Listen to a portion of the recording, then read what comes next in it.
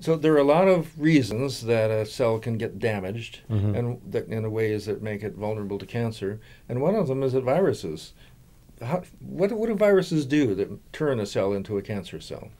Yeah, I think we're beginning to more fully understand the effects viruses have on cells and ultimately on human health. We have established causal effects for viruses in about 10% of cancers. Huh. This was maybe underappreciated when President Nixon declared the war on cancer. If only that had been just simple war, hey? Right. But one of the things that came around that time was that viruses are a key culprit. And as people studied it more, they felt, well, maybe other things have to do more and viruses don't have that much to do. And now we're having a revisitation and resurgence of this. And now it's clearly established that human papillomavirus, So that's the one that causes cervical cancer. causes cervical cancer, and now there's a vaccine against. So that's making real progress, isn't it? Essentially, we can eliminate many of these cancers and prevent them from happening through that understanding. Wow, that's genuine progress. Right. So when a virus does something that turns cells into cancer cells, is it just because the virus tends to disrupt the DNA and cause mutations, or are there advantages to viruses in inducing the replication of cells that it's in? Yeah, so from what we know, a few different mechanisms seem to come into play. One of them is what you described, that the virus invades the cells and becomes part of the DNA of the cell. And where it interfaces with... It breaks the DNA, right? Right. It puts itself into the DNA of the host, which in that case is, humans, and causes hijacking of normal functions of that cell and leads to things like cancer.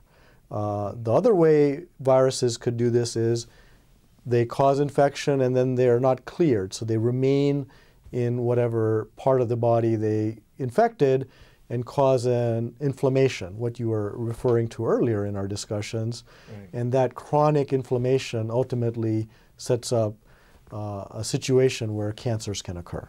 So the inflammation, I presume, induces cellular division to repair the tissue, and that kind of many cells reproducing themselves probably increases the risk of cancer all by itself. That sounds like it may be the avenue through which it works, where cells start maybe dividing more frequently than they're used to in that area. And when cells divide, there's always a chance for an error. Mm-hmm. The higher the rate of division, the higher the rate of errors, and the higher the rate of cancer ultimately. But there are protections that natural selection has shaped for cells that have viruses that have disrupted the genome. How does the body know to do things to cells that have gone towards a cancer course? Yeah, so this goes into a completely different realm, which is sort of immune surveillance. Uh-huh. And if a cell is abnormal or has been sort of compromised, whether it's because of an infection by a virus or by becoming cancerous, the body should eliminate it. However, if it escapes those processes, that's when we could end up with something like cancer. So if a cancer can somehow fool the immune system by removing some of those immunologic signals, then it can grow unimpeded. That's the generalization, is that? I think that's the concept we're talking about here, where it's not like the cancer has a brain. Right, right. It so happens to result in changes that allow the cancer to hide from the immune system and go about its way unperturbed, and the result could be something as serious as cancer. So people talk sometimes about what are called driver mutations that are kind of central things. Are some of those involved in turning cancers invisible to the immune system?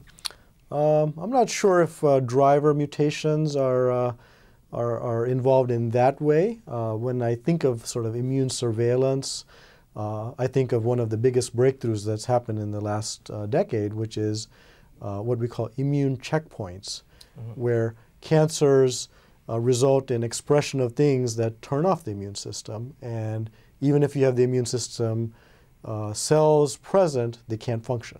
Mm-hmm. So does that give any new avenues for therapy, that insight? It has. And in fact, within the last 5 years, a number of cancers have become curable. A great example would be melanoma, where we didn't have cures before, and now 30 to 40% of patients, even with advanced cancers, are living considerably long, and many of them likely being cured. When I was in medical school, we had patients with terminal melanoma, and sometimes they'd be given an infectious disease in hopes of stimulating an immune response, because every once in a while that worked. Now we're way, way beyond that. That's right. It's wonderful. Let's go on in just a moment and talk about your research using viruses to get rid of cancer. Will do.